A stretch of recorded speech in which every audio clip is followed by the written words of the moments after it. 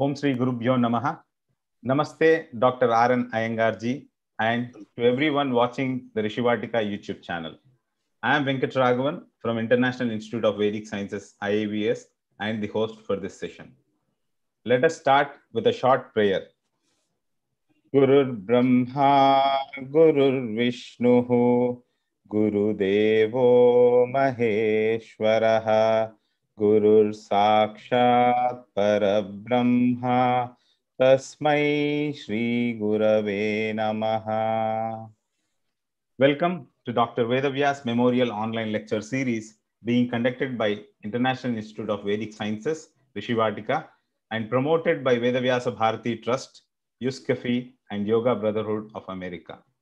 Today, we are privileged to have Dr. N Iyengar ji to speak on Parasaratantra as the 105th talk in the online lecture series.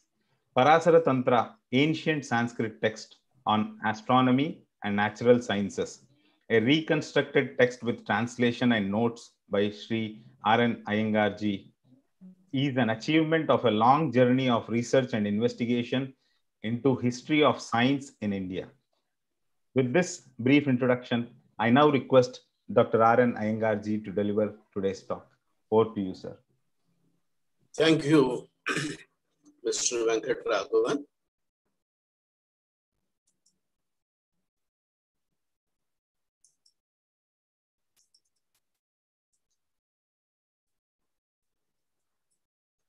Let me say namaste to all the people present for listening the lecture. Sir, are you able to see and hear the slide? Yes, sir, please. Okay, fine. The name of Parasara is so important for all of us. And you know the name of the institute, the Vedavyas Institute and the Vedavyas Memorial Lecture is equally important and equally interesting to me. Just now I heard that there is a Vishnu Sahasranama program also that is running, and that gives me immense pleasure because our ancients connected the sky with the earth and with ourselves and with the spiritual upliftment of humanity. So it gives me great pleasure today to be with you. What I will do is in the next about 45-50 minutes, I will give a brief bird's eye view of this text. Sir, if I take about 50 minutes, is it okay? Yes, sir, please. And you can stop me if the time is no worries, sir. Please take your time. Okay.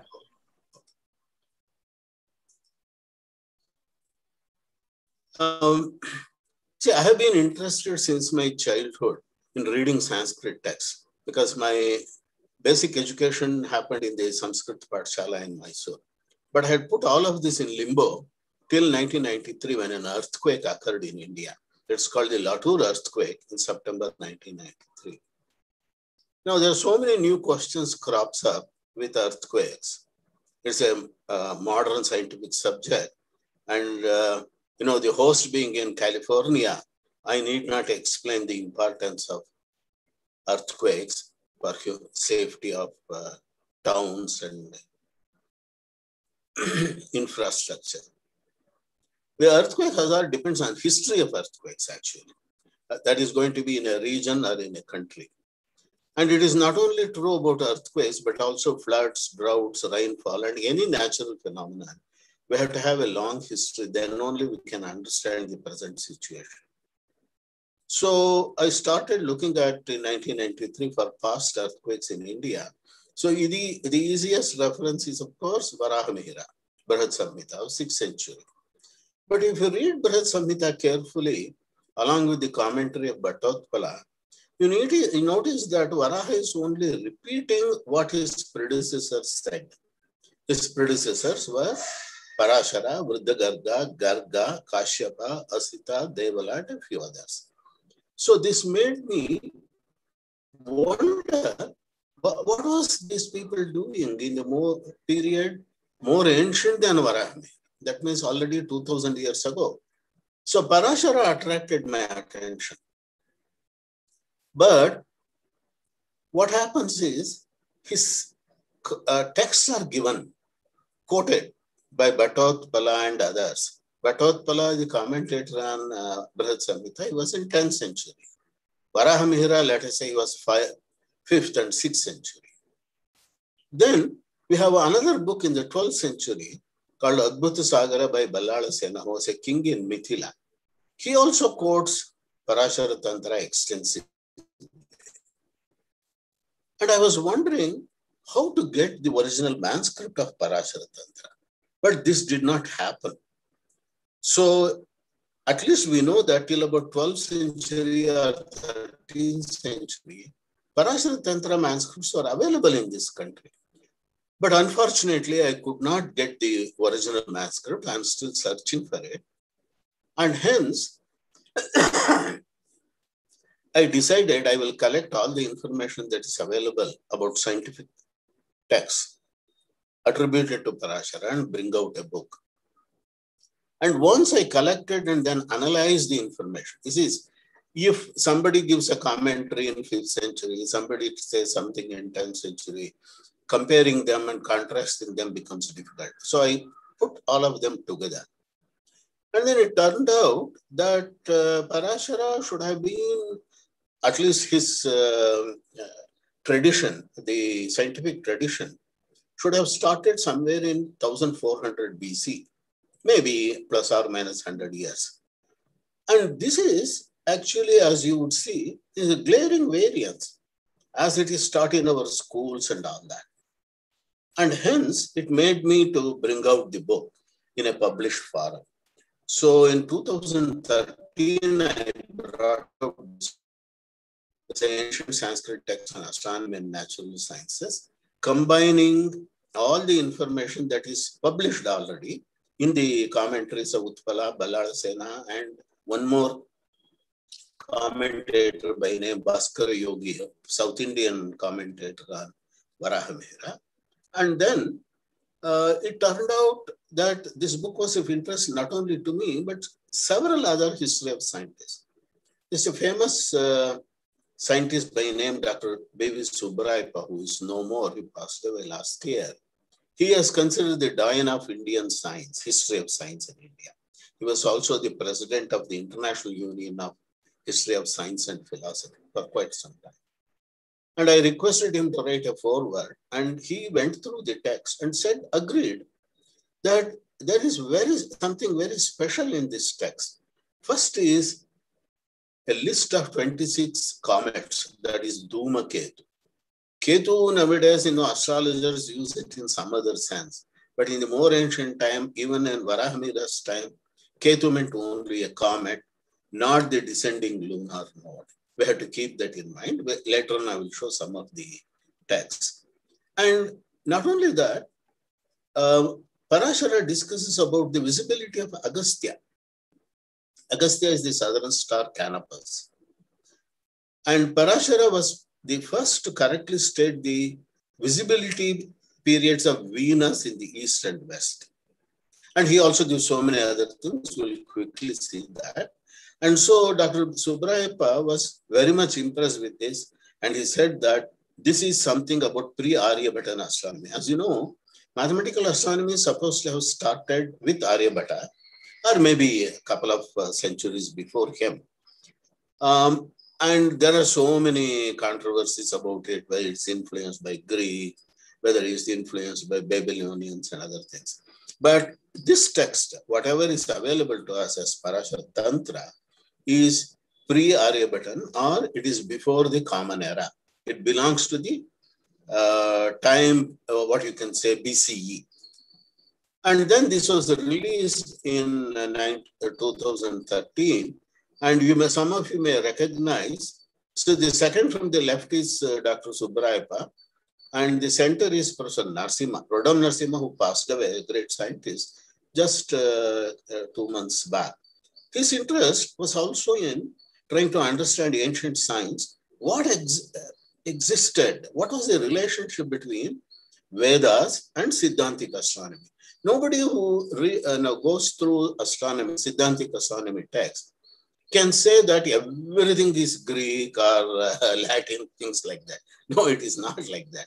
There are so many things which has come down from the Vedic period. What it is, what was the link in between, that has remained a big question mark. In fact, Parasara fills up that. The name of Parasara and one more person by name Vedavyas is quite well known. Even Panini refers to Garga and Mahabhasha refers to both Garga and Parasara as astronomers or somebody who knew about the Utpata Lakshana. Even in Mahabharata, of course, Garga's name comes. And in many of the later Siddhantic astronomy texts, both Parasara and Vedavyas are quoted. The very important thing is, all the astronomers, Aryabhata, Brahmagupta, Lalla, and even later ones, they all refer to Agastya, Agastya. Without Agastya, there is no astronomy in this country. Let us understand that. They may be working on planets and all that more, but Agastya has to be one of the chapters. How did they get information? And Agastya is, of course, the Vedic Rishi. And what was the connection between Vedic period of observation of the sky and the later people was one of the important questions. Now, I organized this book before I go to the actual text and determination of the chronology and time. I want to show the contents here. I have organized this as per Brihad Samhita only, because Utpala's information is available only as comments to Varahamihira. So Parasharena Muktam and all that he says in each Adhyaya separately, if there is something about Parashara. And hence, I thought the better way is to organize it as per that so that one can do a comparison easily. You see, Upanayana is a prologue, Samvatsara is the fundamentals, then comes Aditya Chara. Even in Brihad Samhita, the third chapter is Aditya, then Moon, then Rahu, then Bhauma, that is Mars, then Mercury, that is Buddha, then Brihaspati, then Shukra, then Shanaischara. Well, please note, this is the order in which Varahamihira is organized.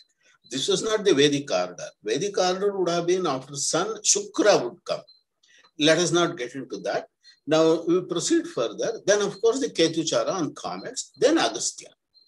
And then astral geography, then Nakshatropa. This Nakshatropa is not available in Varahamihira's text. This means Nakshatra occultations and afflictions. He refers to some of that as portents here and there, but there is no separate chapter.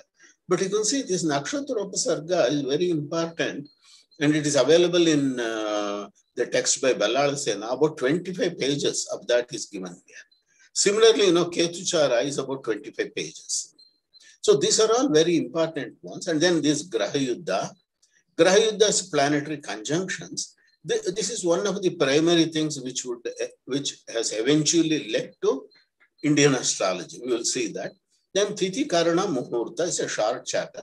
Then, on rainfall. Rainfall is very detailed. And then about earthquakes. So this earthquake is from where Varahamihira and others have taken their information. Then Ulkapata, Pratisurya, these are all atmospheric phenomena. And then, dreams and divinations, it's called Manusha. And there is a miscellany. You can see there is about 260 pages. So it's a large book. Are you able to hear, or there is some disturbance? Though there is a background disturbance, but we are able to hear you clearly, sir. Please go ahead. Okay, all right.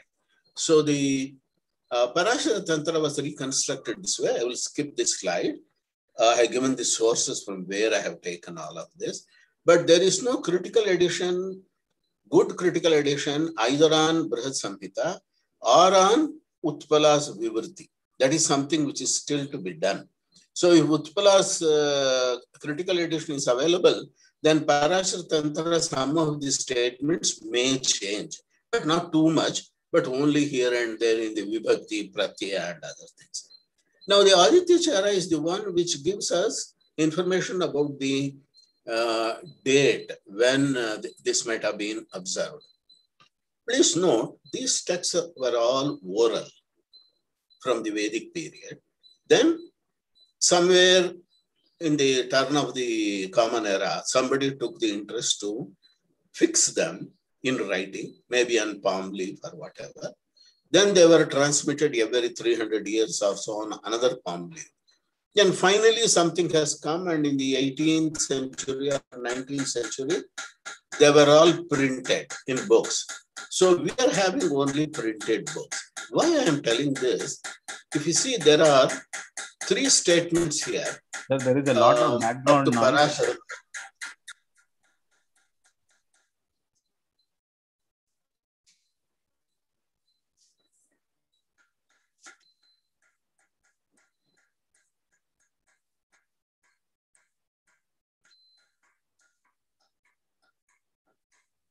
Sorry, my fan was making too much of noise. Oh, So okay. I thought I would stop it. Okay.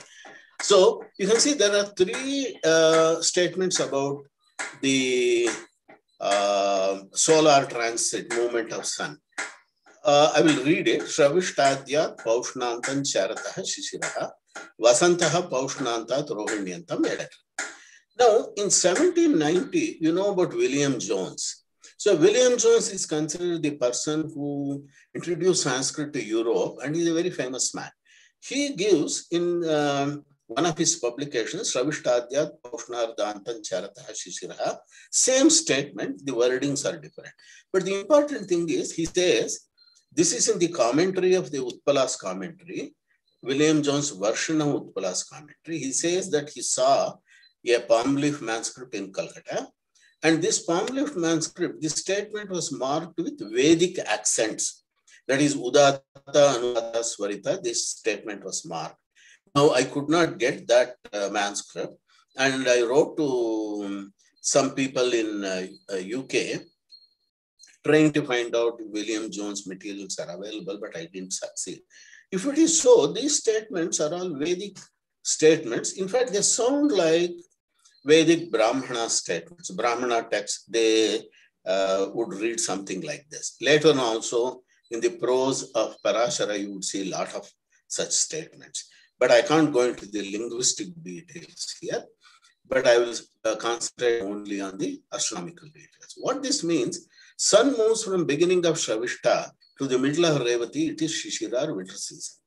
Now, Shishira is, the winter season is when the the winter solstice starts, and then he gives 6 positions for the seasons. All the 6 seasons are discussed, not as the Siddhantic astronomers would do, like the Mesha, Vrishaba, Mesha Masa, and Rashis. This is in terms of only the 6 seasons, in terms of the nakshatras. And one can, this is what may be called the seasonal zodiac. Now, this word zodiac has attracted so much of attention. And if you see some of the history of astronomy, Indian astronomy, particularly as written by Westerners, they will say, oh, the Vedic people did not know solar zodiac. They knew only the lunar zodiac of 28 days for the moon to be with the nakshatras. And the solar zodiac, actually the Rashi system, borrowed by either Babylonians or the Greeks. That is their contention. But you would see that before the 12, there was a 6 season zodiac. These 6 seasons can be easily equated to 12, which has been done later by Vedavyas. Parasara did not do that. Later Vedavyas has done, but I have no time to go into that. We are editing the Vedavyas Jyotisha. Maybe sometime I can talk about it. What this says, I have given a circle here. You can see that. I have marked the Ritus, and the Sharat Ritu and the Vasanta is here. And this is 270 degrees. That is the winter solstice, where the Dhanishta or the Shravishtadi would start. And he gives all these stars in a way, all the 27. The table is here. I can't go into all the details of that. They did not have the equal division table, or at least he has not said that in the text. But what he says is, these special nakshatras, Dhanishta, Rohini, Revati, they were all visible. So the visible nakshatras I have marked here. These nakshatras are marked. So when were these nakshatras, with reference to this 270 degrees, were visible to naked eye in that particular season, that is in this interval is what I have worked out. So you can see Kritika will be between 3 degrees to 16 degrees. That is measured from the some corresponding 0 point. Actually, take 270. Then, Bharani somewhere here, it will become 360. So this was a period when it was the Bharani Adi system. It was not the Kritika Adi system had been finished. It was something where the equinox was in Bharani. The 0 point is in Bharani. But anyway, if without making any assumption about Dhanishta, what is Dhanishta Nakshatra has been a big controversy. Now, if I identify Dhanishta with Beta Delphini, as it is normally done, for dating particularly Lagada's Vedanga Jyotisha, and dating Lagada to 1400 BC, we get into some problems. In fact, many have pointed it out, particularly one Professor Abhyankar, who was Professor of Astronomy in Osmania University. He has pointed these things out quite well. So in our text also, there is some confusion between what is Shravishta and what is Dhanishta. Later on, Amarkosha and others say they are Paryaya Padas. Later means from 400 AD or so. But we are considering a period of around 1500 BC. So, and in the Vedas, Dhanishta is never used. It is only Shravishta which you would see in either in the Taittiriya Samhita or in any other Samhita. And in any case, without assuming Dhanishta to be Beta Delphini, I worked out the visibility of Kritika, Rohini, Magha, Chaitra, Vishaka, and Jyeshta. These are non-controversial stars. Even today, you can identify them. Whereas if somebody asks you to point out Uttarashada or even Dhanishta, Shravishta of the Vedic period, it becomes very difficult. Because, Abhijit has been dropped from the 28 nakshatra list. And hence, there are going to be some difficulties. Anyway, we will skip those details. And you can see the visibility period I have marked here. And if all the stars were to be visible in a given year, that period becomes 1350 to 1130 BCE. So the solar zodiac, it was a 6-division solar zodiac. Solar zodiac means the movement of sun with reference to nakshatra. Not movement of moon, but movement of sun. This is called the solar nakshatra, which is very important for the ritus and rainfall and all meteorological applications later on. This comes to be between 1350 and 1130, which is nearly the same as what you can say that 1400 BC or so, what people are telling for the Vedanga Jyotisha. Now, there are new questions which crop up. Namely, there are not only 27 nakshatras, there are actually 83 stars. Each nakshatra, for example, Kritika is made up of 6 stars, Rohini is made up of 5 stars, Mrigashira of 3, and then you can see Magha is made up of 6 stars like that. So if you take all the 83 stars, what happens was another question. This also we've been working out recently. The error between considering 27 stars and 83 stars is not too much. We can find out by a mathematical principle, that is minimizing the error. So the error will reach a minima still around 1300, 1400 BC. And the visibility period for Parasara statements, what I got, between 1350 and 1100 or 1110 is reasonably correct. In other words, the tradition of Parasaratantra goes to at least towards the end of the Vedic period. That would call what people would call the Vedanga period. And in fact, I have to recognize that Parasara was the first Vedanga Jyotishi. Then only the others come. Nowadays, there is a wrong opinion that Vedanga Jyotisha means only Lagada's Archa Jyotisha and Yajusha Jyotisha. There is no title that is called Vedanga Jyotisha for that. Anything which part and parcel of Vedas, if there are observational results about what the Vedic Samhitas have said, that would be called Vedanga. Now, anyway, next you see the important thing is about eclipses. The eclipses also give us some idea about when Parasara might have started this. A very important statement in Rahuchara is the following. Shanmasa Chandramasaha Tato Ardhashashte Ityadicha Adityasyapi pujitamahur acharya. He doesn't say that I saw that, but his acharya, his teachers, Parasara's teachers. Let us say Parasara was some rishi or some teacher who was there around 1300 BC or so. His teachers might have been another 100 years before, might have said that lunar eclipses occur at a very 6-month interval, which in fact is correct. Modern astronomy also agrees with that. And Ardhashashta, that is from there, Tataha Ardhashashta, from there 5.5 months, Aditya.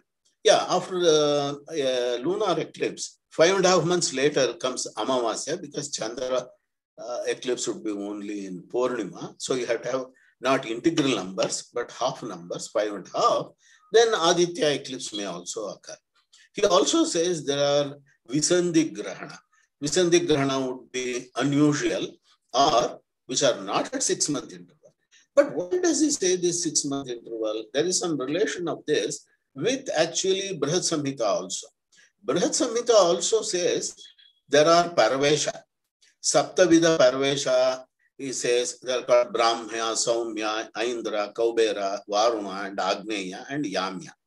These are the Shanmasa Antaritani Saptabhavanti. And there are some portents associated with eclipses. We will not go into those details. But why these 7? And in fact, nobody has answered this question so far.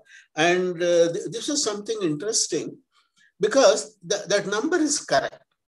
If you see the theory of eclipses, there are many modern books by Muse, Hancock, and others, astronomy books. They would say that there are 2 cycles. One is the Saros, the other one is the Inex, in terms of 235 and 329 lunations. And linear combinations of that will give you all eclipses. So there is a 6-monthly eclipse is a possible period, but that sequence will stay only for 7. That means 3.5 years. Beyond 3.5 years, it gets broken. So that is why people use Saros, because it continues for a long time, up to about 1,200 years. But anyway, these were not mathematical astronomers. Parashara and the Vedic period, they were observational people who were looking at nature, and they were trying to understand science. Now, this is what you can call scientific naturalism. Nature, anybody would be observing, and they were very keen observers, and then try to find numbers and patterns in that. That is how whole of Parasaratantra has come to us. And very important, he gives 10 types of eclipses. 10 types of eclipses, even Varahamihira discusses. He gives all the 10 names and others. But the difference between Parashara and Varahamihira is between what you may call Ajagajantara. Now, Sarvamandala Duma Varna Nirodha Tad Aroga Kshema Subiksha Lakshanam is what Parashara says. Sarvamandala Duma Varnam means what?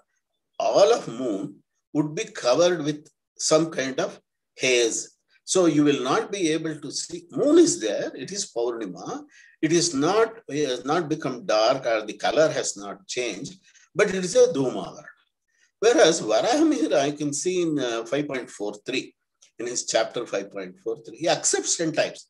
But he quotes a shloka. He writes, he doesn't quote. He says, Nirodha is an event in which Pindikrita Tamaha. At the center, Kendra Pindikrita Tamaha. At the center, there should be, the darkness is concentrated. See that no lunar eclipse is known to be of that kind.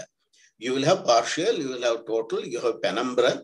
Actually, Sarvamandala Dhuma Varnam is a total penumbral eclipse. And this is a very important thing because later astronomers, they have never bothered about total penumbral eclipses. They have given eclipse period calculations and all that, extraordinarily mathematical and interesting, but they never bothered about the possibility of penumbral eclipses. Penumbral can also be part and total. In fact, in Mahabharata, this penumbral eclipse comes up in the Bhishma Parva, where the total penumbral eclipse moves further and becomes a total lunar eclipse. That is, Kartikyam Purnamasyam it comes, Alaksha Pravayahinaha Purnamasincha Kartikim. Tado Bhavad Agnivarna Padmavarne Nabastale. It comes, Vyasa tells, the Dhritarashtra, that statement he makes. And a total lunar eclipse, which penumbral eclipse, which made moon dull. In fact, the dullness of moon comes in many ancient texts, but they have not been properly interpreted. But Parasara gives the correct interpretation. And very interesting thing, how did they know about this 7 lunar eclipses at 6-month interval? You see, any 4 total lunar eclipse is called a tetrad, and they would occur at a row of 6 months interval. You can see Wikipedia or any simple astronomy book. 6-month interval is what is called a semester eclipse, and it is known that such things are possible. But there are some peculiarities with this tetrad. These tetrads become very frequent in a long era, about 590 years. And then another period of equal length, it is very rare. It won't occur.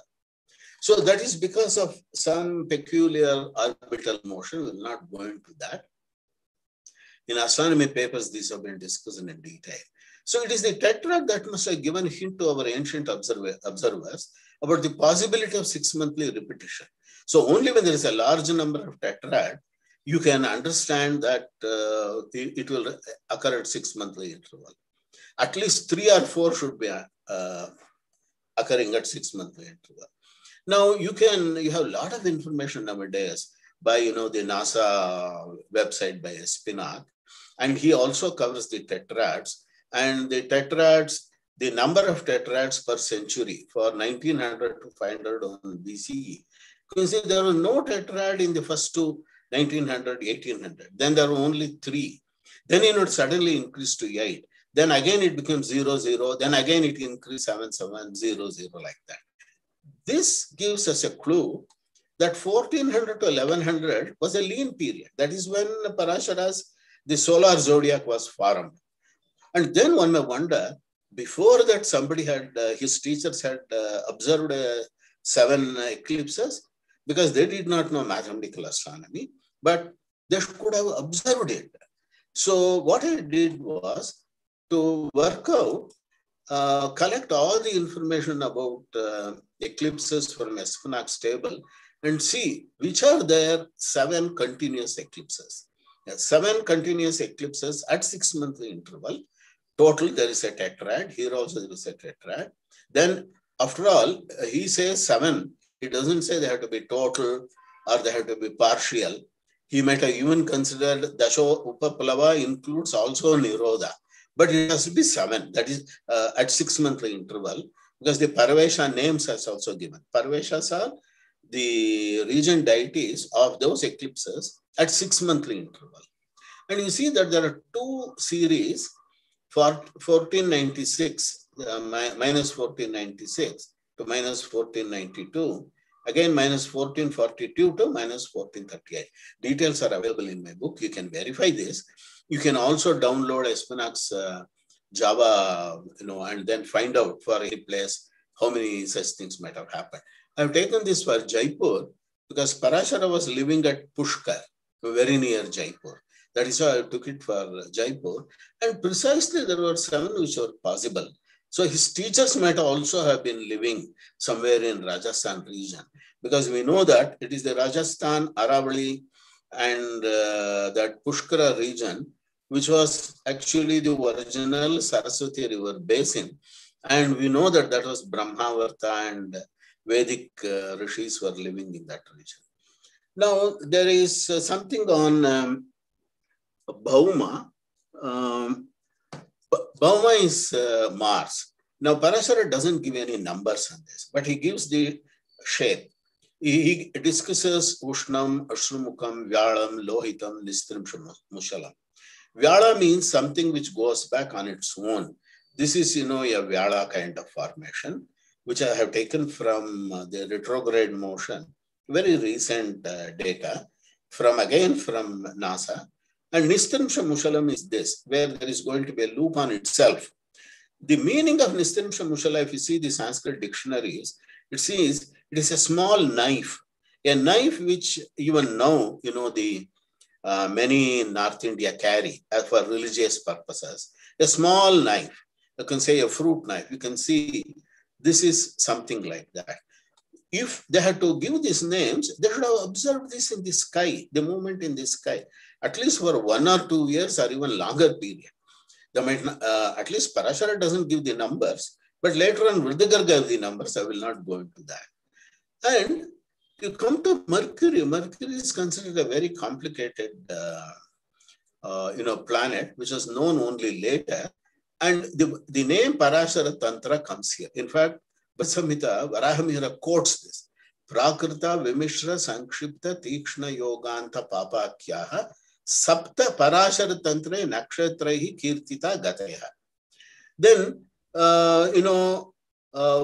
Utpala comments on this and he says, Yadyapi Ganita Vasaniya Yeta Nopapadyate, Tatapi Parasharam Angikritya Acharyana Ukta. His Acharya is Varahamihira, and he says this is not true as per mathematics, but he has simply quoted an ancient teacher, that is Parashara. And the name is Parasara Tantra.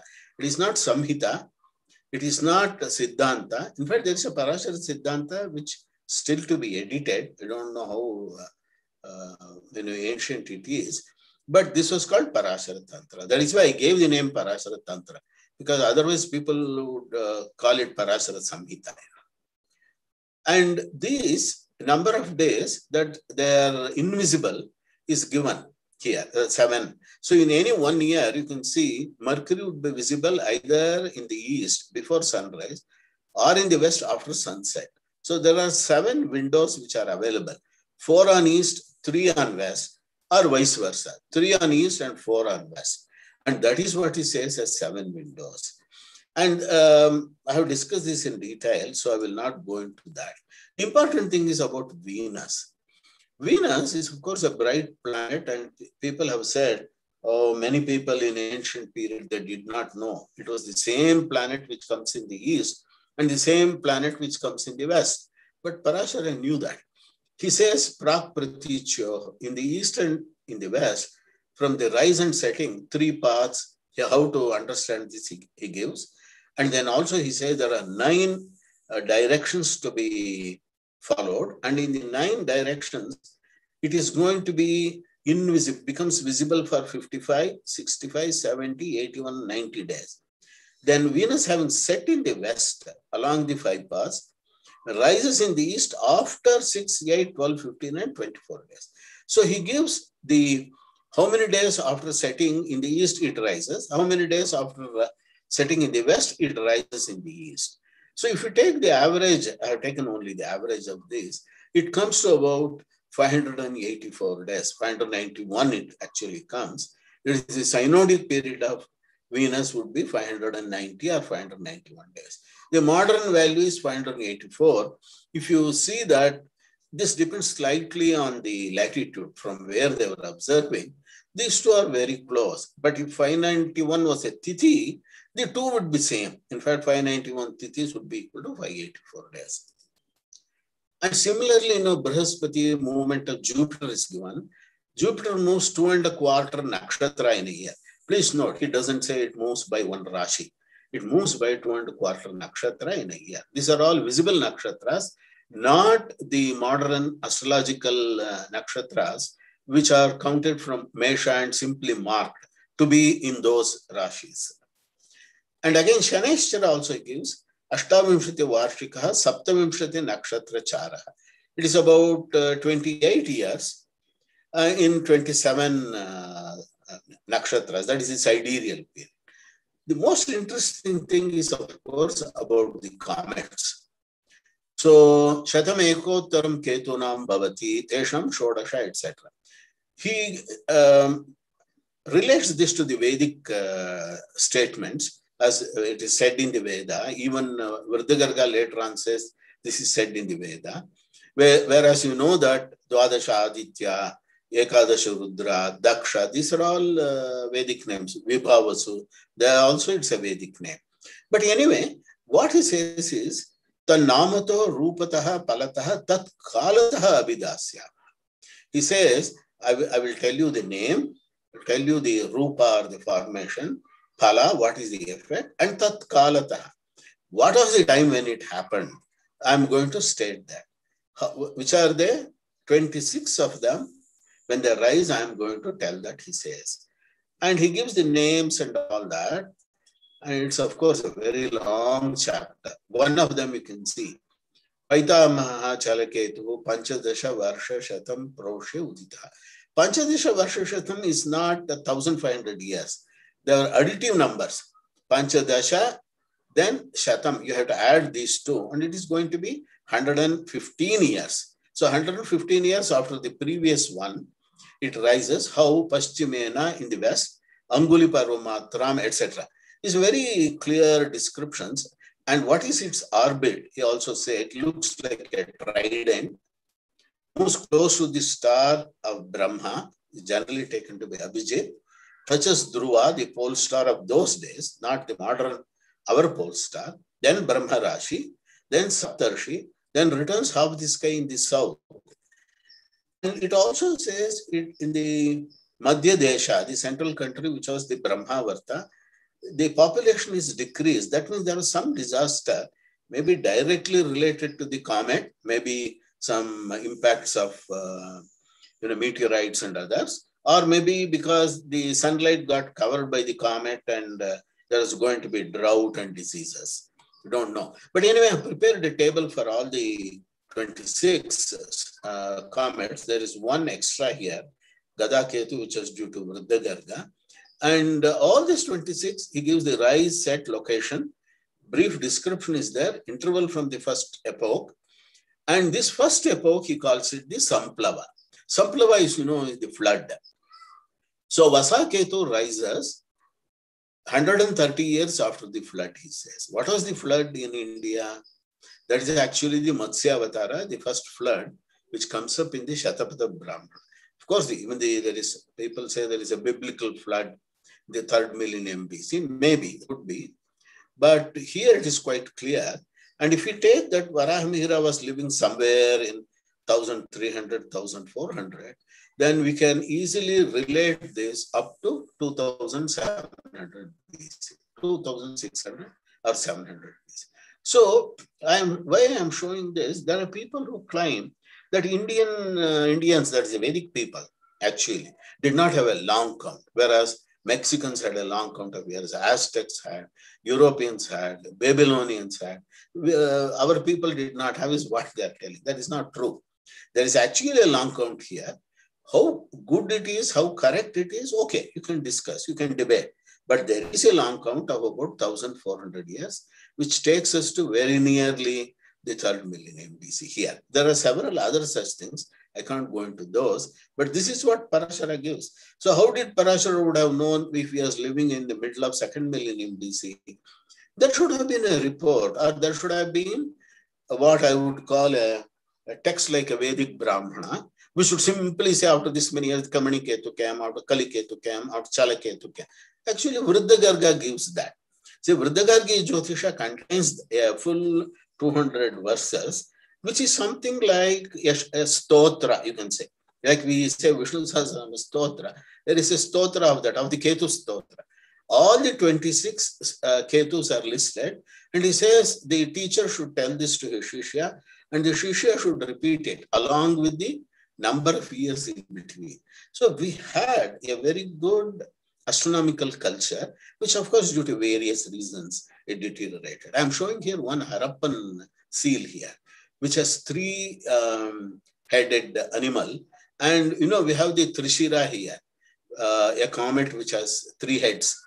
Is it possible? The Vedas also have a Trishika, which has that is the Vishwarupa Vaitvashtra Tasya Trini Shirshani, the 3 heads. Is there a relationship between the Vedic comets or the Vedic mantras, Parasara's comet, and the Harappan seal? Could be. This has to be investigated, because this also roughly belongs to 2500, 2600 BC. Now, Agastya is the other important thing. And a very interesting thing happens here, which is of cultural interest. How the students are questioning their teacher. Atha Bhagavantam Amita Yashasam Parasharam Kaushiko Abhyuvacha. Bhagavan Yamyayam Dishi Jyotishmat Graha Rupam Uditam Alakshete Nakshatra Graha Marga Vyutkranta Charitam Naved. So his student by name Kaushika asked Parashara, there is something which rises in the south, and that is not along the ecliptic, Jyotishmat Graha. It is not like that, but it looks like a Graha. And sometimes it is Nakshatra Graha Margi Vyutkranta. It is not along the 27 Nakshatra Graha, but Nakshatra and Graha Marga, but along the something else. Why leaving the eastern side? Why it rises in the south only in the Pravrat Kala, that is in the autumn, that's after the rainy season also. Why it, and then it is seen for a few days and then it becomes invisible. You know, even Venus is like that, rises in the east, becomes invisible, again rises in the west, again becomes invisible. So his question is that. Then there is a long chapter on this. I will not go into that. But Varahamihira, derides. That is why, you see, Varahamihira is important for our history of science. But to think that he is the last word or he is the all in all and he is the pinnacle of Indian science is a wrong notion. I want to say this very forcefully because Varahamihira, he says the planet lore of ancients, he says it's all katha and it is of no value, he says, and he does not say anything further. He says it is only the teacher said this to amuse their students, nothing more than that. But fortunately, Utpala relates these stories because, all our culture has come through stories and the Puranas, right from the Vedic period, the legends, whatever legend you take. And, that's a very important way of transferring information. And it is not always to be matter of fact and sanitized in a particular way. If it had been sanitized, we would have missed our civilization would not have come up to this stage still with the same way. The Vedic oral tradition is still remaining in this country. Even though in other countries there was an oral tradition, nobody has any oral tradition nowadays in Europe or in other places. Now, Parasara says, very interesting statement. Hastaste savitari udeti, rohini samste pravishit. After explaining the legend of Agastya in a very long thing, I have given in my book all of that. He says, when sun is in Hasta Nakshatra, Agastya rises. When sun is in Rohini Nakshatra, Agastya sets because Agastya is in the south. Now, this can be shown to be correct. But you read the Bhattotpala's Vyakhyana on what Varahamihira says. Varahamihira also says, see, people in ancient period, they say in Hasta it rises and in Rohini it sets. And he also uses the word Kila. Kila means something like that is being said. And Bhattotpala says Parashara's condition is a Utpata. It is not correct because in his period, Varahamihira's period, it was not like this. But for 1400 BC, Parashara was on the dot correct. See, I'm showing here two stellarium pictures for minus 1300 BC. You can see Canopus here. And here in the east, and you can see Hasta is rising. Sun is still below the horizon. Hasta is rising. Hasta is above the horizon by about 6 degrees or 8 degrees. And Canopus was visible in the south. And similarly, here in the lower diagram, this is the west, sun has set, and here is Rohini, and Canopus is about to set somewhere in February. This is in April, 16th April, whereas this is 21st September. And there has been some work on Agastya. It's very important for us because how does Agastya come to us? There are 7 rishis, the Saptarshis, and Agastya Ashtamaha. These are the 8 gotras from which all Indians who belong to the Veda have come in this country, who believe in the Vedas. And the Taittiriya Aranyaka says, Rishayaha Sapta Atrischayate, Sarve Atriyo Agastyascha, Nakshatre Shamkruto Avasan. What it says is, the Saptarshis, along with Agastya, are living near the Nakshatra. They have become the Nakshatra, are living as the deities of the nakshatra. That is what it says. You can see the commentary of Sayana and others. That is how we have got a culture to identify Agastya as the star Canopus. Now, Abhyankar has worked on this. Due to precision, this star would not be visible always. So in the South India, it is visible quite well. But you can see in Greece, it is never visible.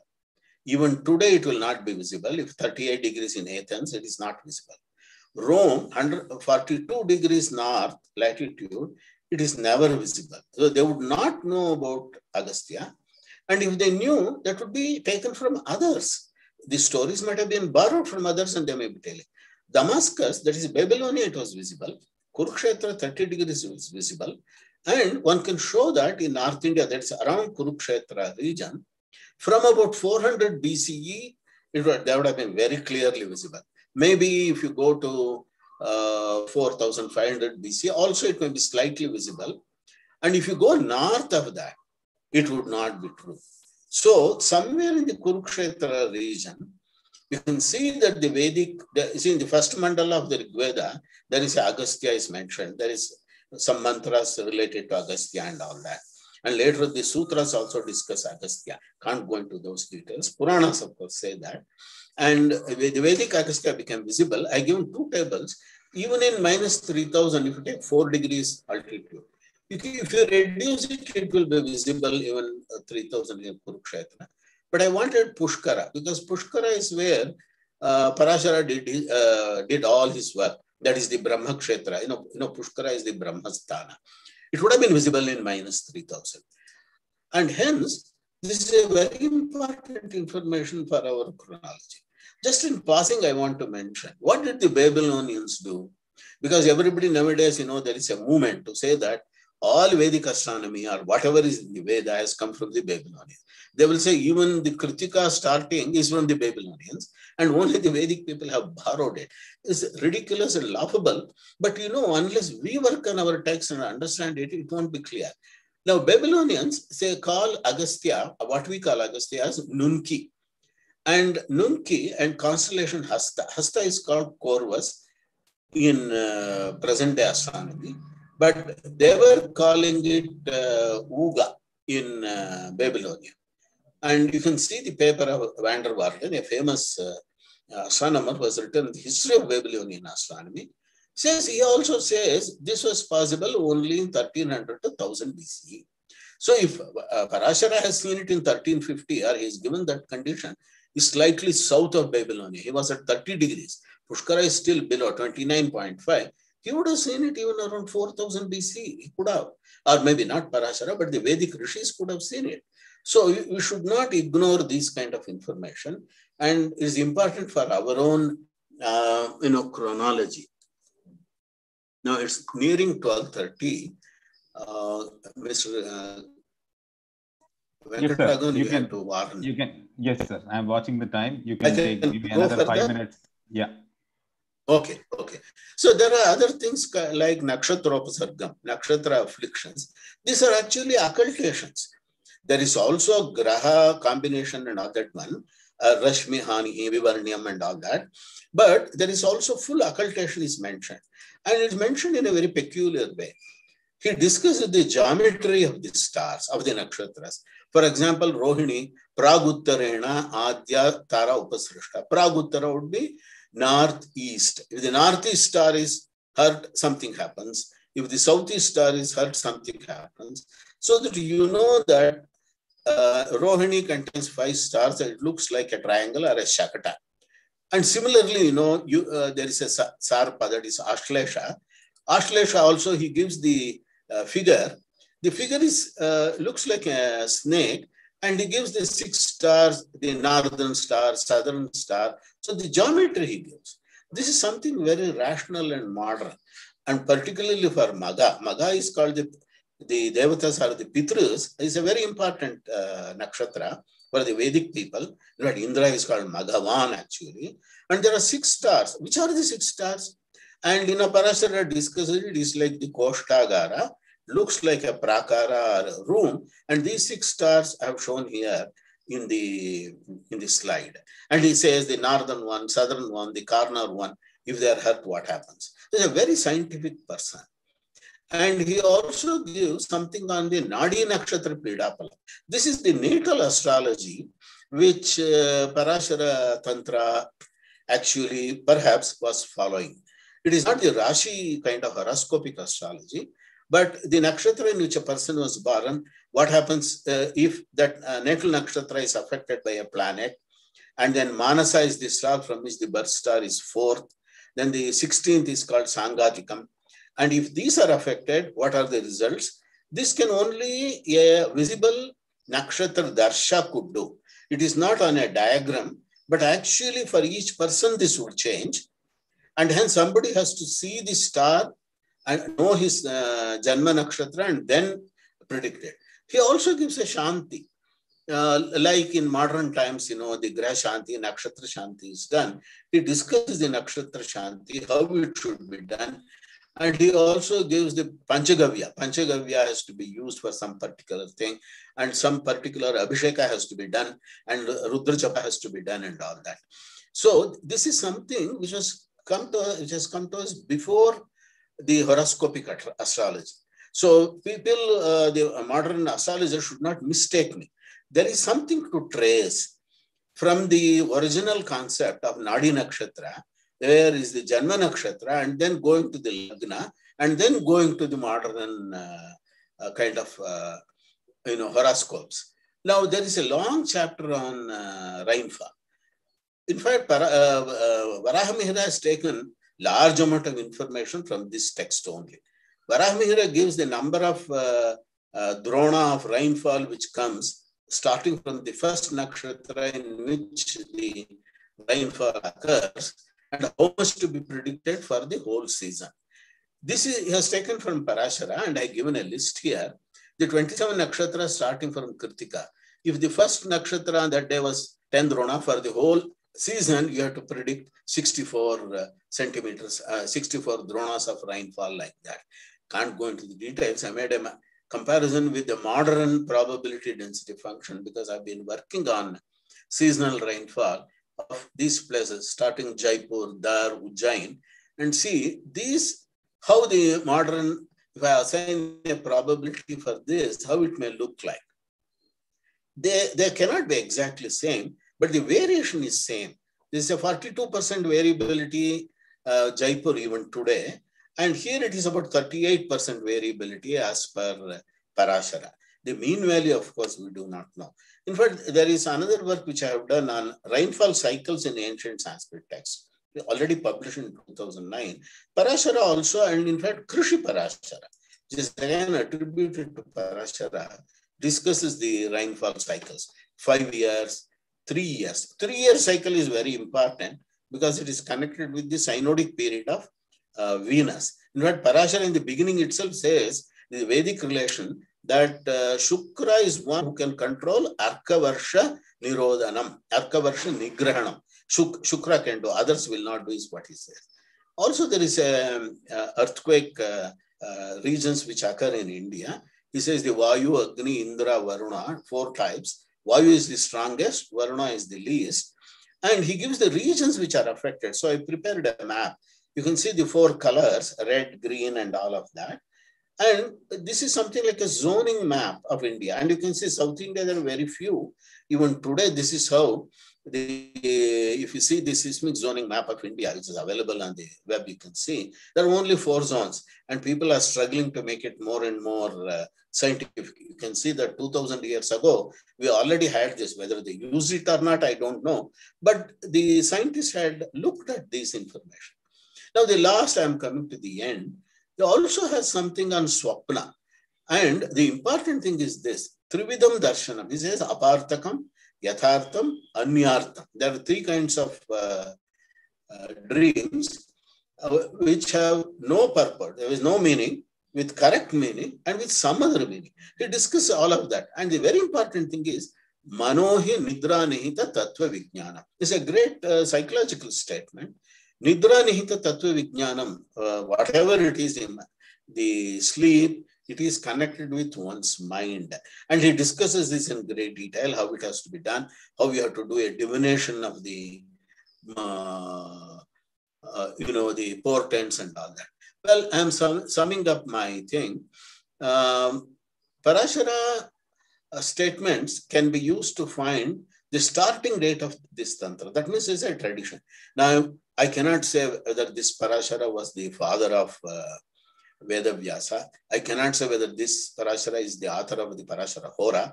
To the extent I have compared, there is no matching, except in some eclipse statements, there is a matching. Otherwise, of the available Parashara Hora, there is no matching. But this would have started in our country somewhere around 1400 BC. This is actually the original Vedanga Jyotisha. Now, people simply say Lagada is the Vedanga Jyotisha and all that. That is not true. Because mathematical astronomy follows observational astronomy. The observational astronomy of Parashara was followed by Vridagarga and then later by Lagada.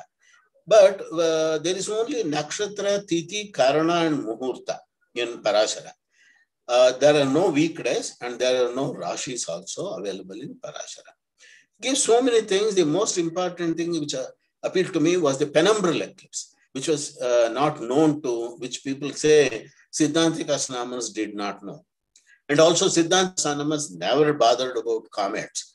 But this person had observed all of them and discusses them in greater detail.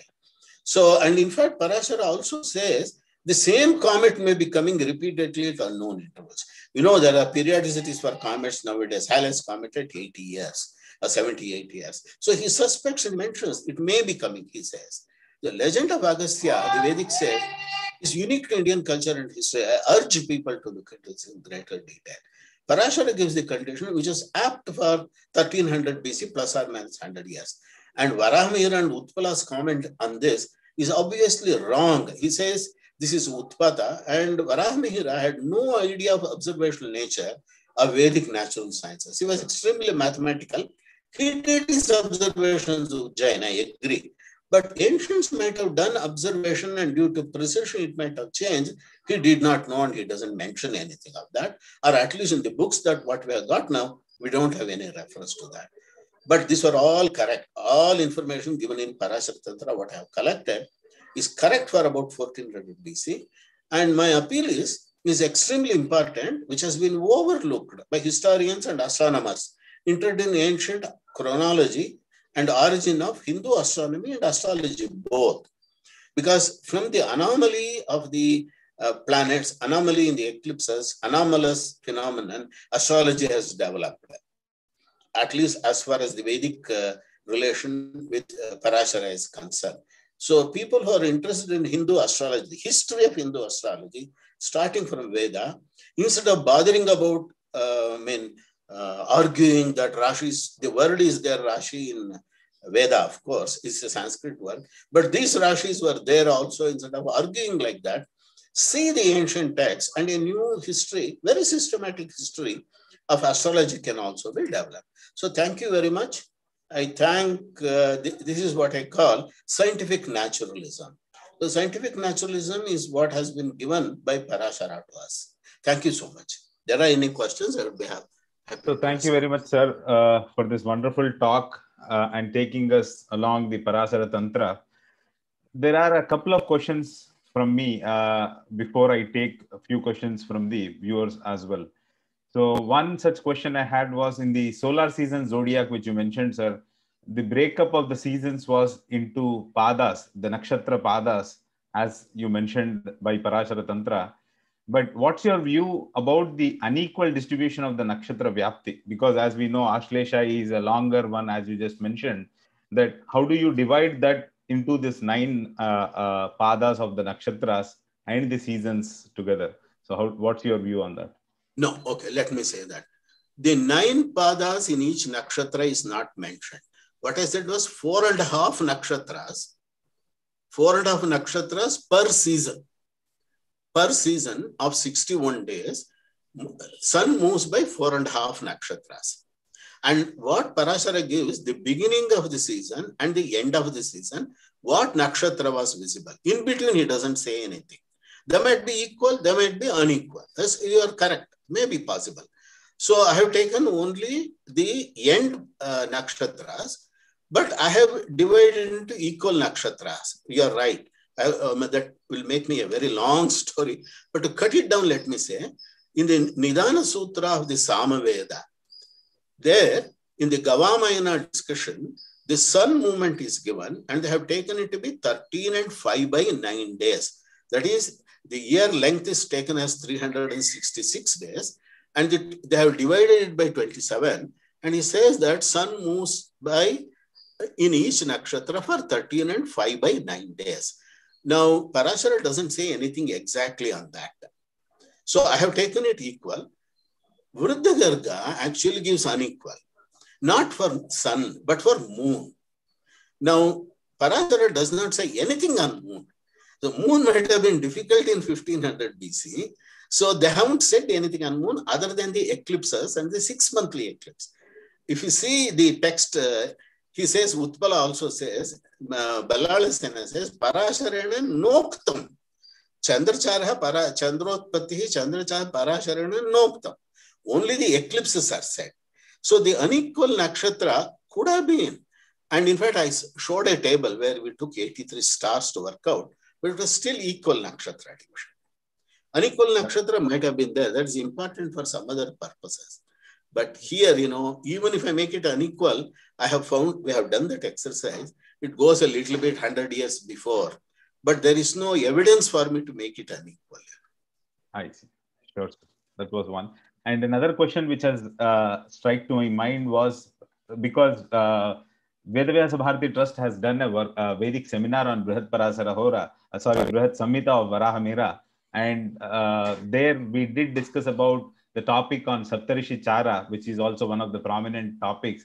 And I didn't see a mention about it in your book. So I was just keen. Yes, you did touch on the Ketus. Yes, very good, very good. In fact, I have written this. There is no Saptarishi Chara mentioned in the available text. If the original manuscript was available of a Parasaratantra, we could have seen that. Whether there is a Saptarishi Chara. There is a Dhruva Adbhutani in Ballalasena's text. But it doesn't say anything on, he gives the Saptarishi region deities for the different regions. The movement he doesn't mention. And in fact, this is one of the reasons why I collected about 15 manuscripts of Vriddhagargiya Jyotisha. None of the Vriddhagargiya Jyotisha discuss Saptarishi Chara. There is no adhyaya on that. Now, only Varahamihira is the earliest person I can see who gives the Saptarishi Chara. Later on, the others are mentioning, even the Puranas mention, the Brahmanda Purana and a few other Puranas mention Saptarishi Chara, but these people don't mention. There seems to be a very, very interesting and important hiatus in our astronomical observations and textual transmission that has to be worked out.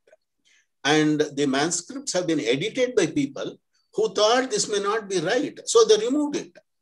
So what is it we can do? So in the Parasaratantra also, there is nothing on this. Even in the Vriddhagargiya Jyotisha, there is no Saptarishi Chara.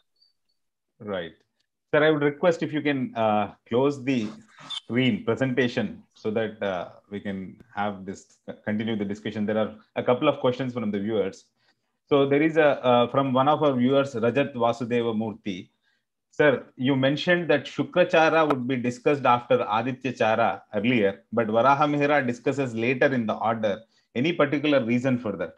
So do you see any reason why Shukrachara was I think they all took it in the weekday system, So the weekday system has come up after about 100 AD or so. In fact, even in the Vriddhagargiya Jyotisha, the discussion is only Shukra and then the others. Shukra is the Prathamo Graha. That is what even some of the Puranas say. And the Vriddhagargiya Jyotisha, there is a very ancient chapter called the Mahasaliladhyaya. Mahasaliladhyaya is actually a Vedic text. And that says Shukra was the first born. And then Brihaspati was born. And Buddha was a Panchama. Panchama, the fifth was Buddha. That is how it says, gives the Vyutpati or the birth of the planets. So after the weekdays came, this has changed. Sure. There is another question from another viewer, Sundar Chakravarti ji.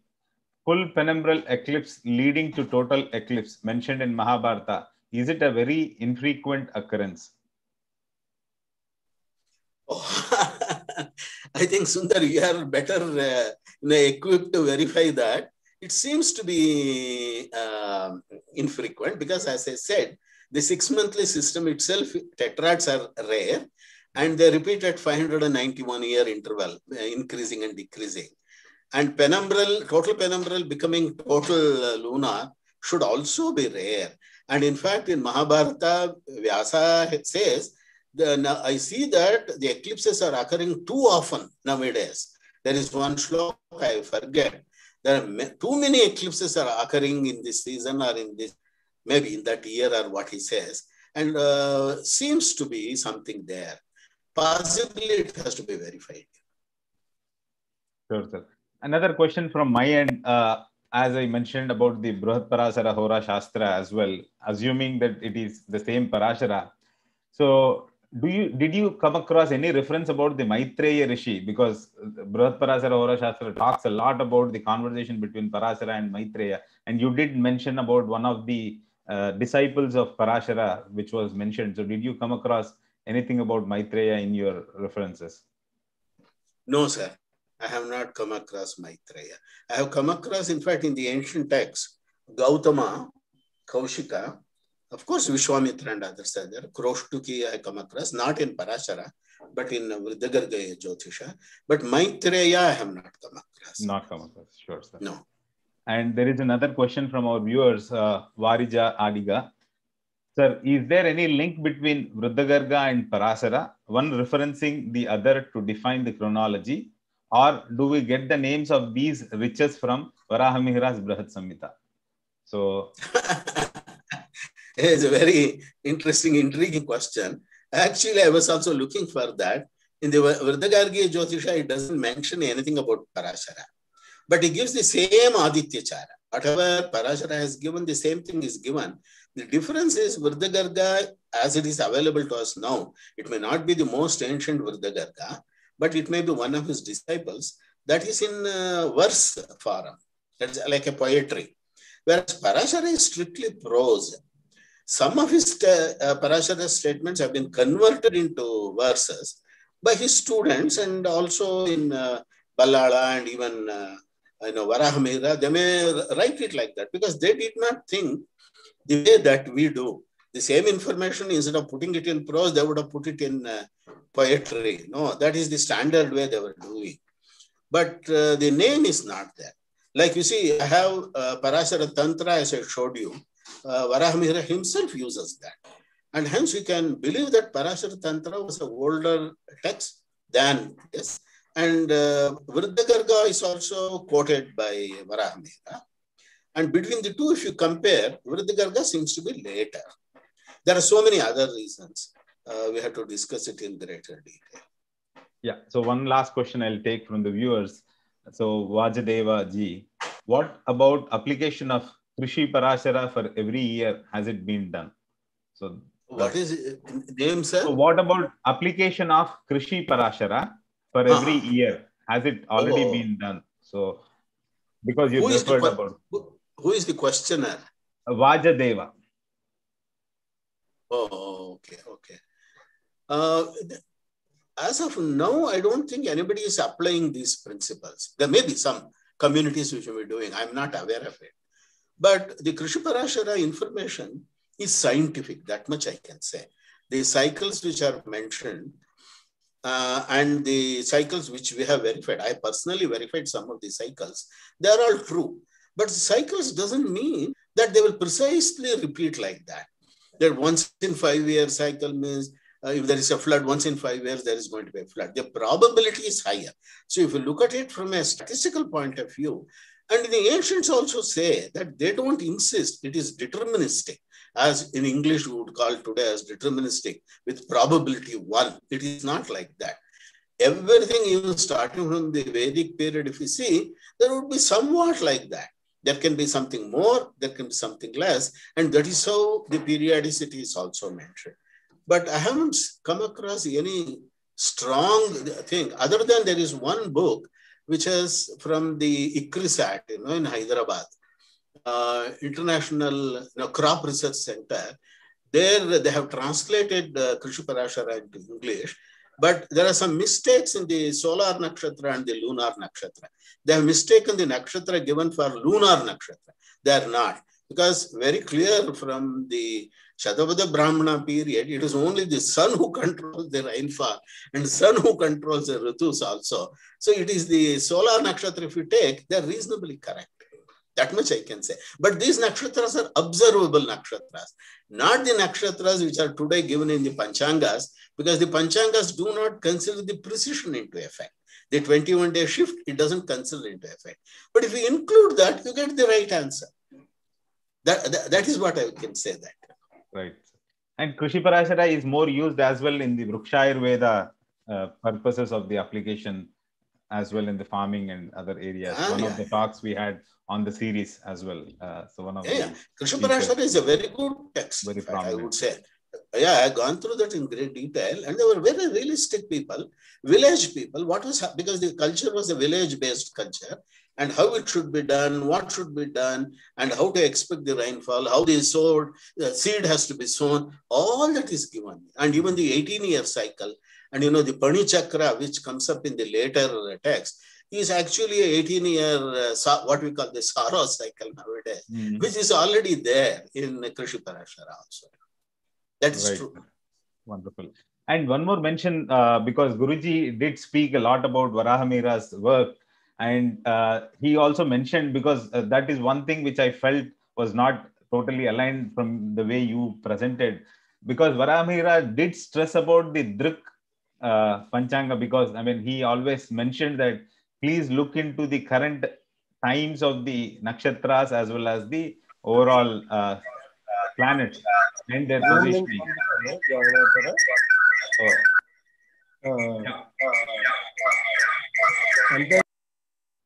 Sorry, there was a technical disturbance. I think with this, we will conclude today's session, sir. On behalf of International Institute of Vedic Sciences, Rishivatika, I would like to thank Dr. N Iyengar ji for this great introduction talk on ancient text Parasaratantra. And we will conclude this talk. Thank you, sir, once again. And thanks to all our viewers who have been following us in this lecture series. And if you have not yet subscribed to this channel, please do subscribe for the latest notifications. Hari Om Tat Sat. Thank you, sir. Thank you so much.